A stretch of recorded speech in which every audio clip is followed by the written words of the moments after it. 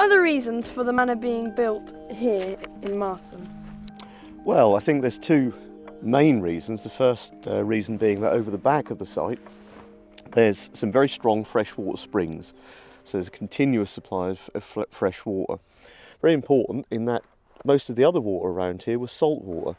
Behind you there's a big stretch of marshland now which is green, but originally, 1,000 years ago, that would have all have been a saltwater estuary, probably tidal mudflats at low tide, but at high tide certainly navigable to fairly large boats which would have been able to come into here.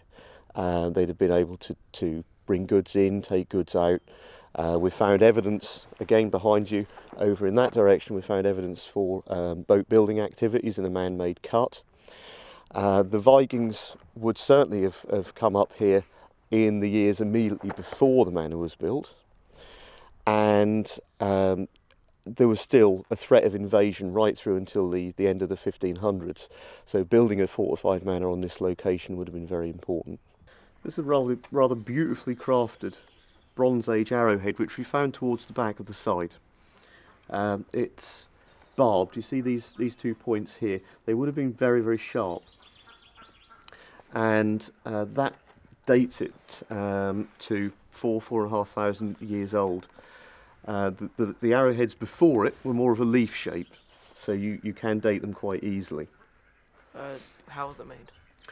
Well, if you turn it over, that's right, you'll see that across here there's a flat face.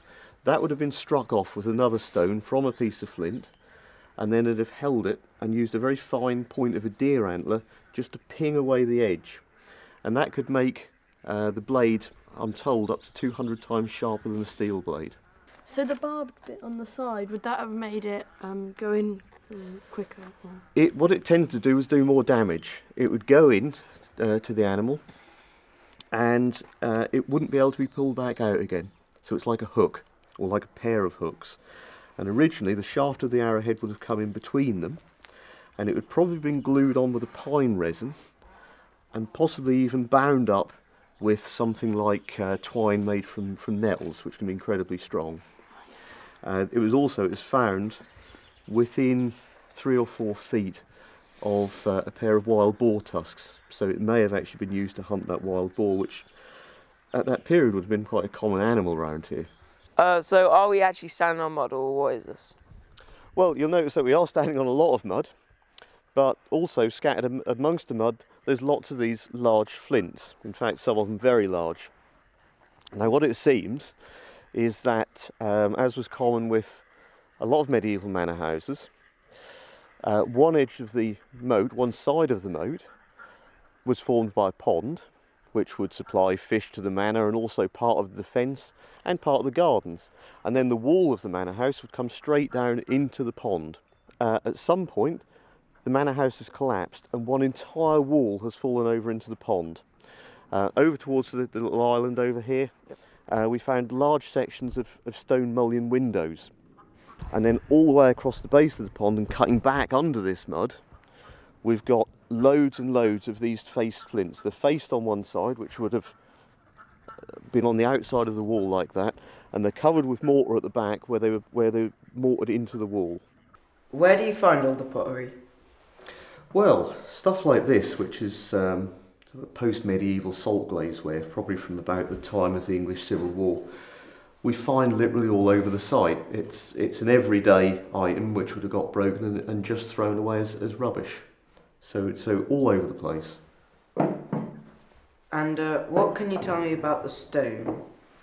Well, the stone probably tells us more about the house than anything. This is being the medieval manor house.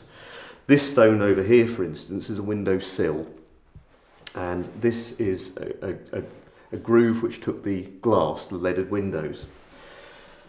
This stone is a mullion which fitted to it, and they stood in like this, and then the glass came into here with holes drilled through it to take bars which attach to the window to stop the window flopping about. This would probably have been quite tall, probably 4 or 5 feet tall, maybe even 6 feet tall, and would then have a window head similar to this and give you a big square stone mullion window. This piece is a classic piece of a Gothic window. It's the branch from the top centre of a Gothic window. Like the rest of this stone, it's all in one particular style, which is known as English decorated Gothic, which dates the house very precisely. It tells us that the house was built sometime between around about 1300 when this style came in. The style abruptly finished in 1349 with the Black Death.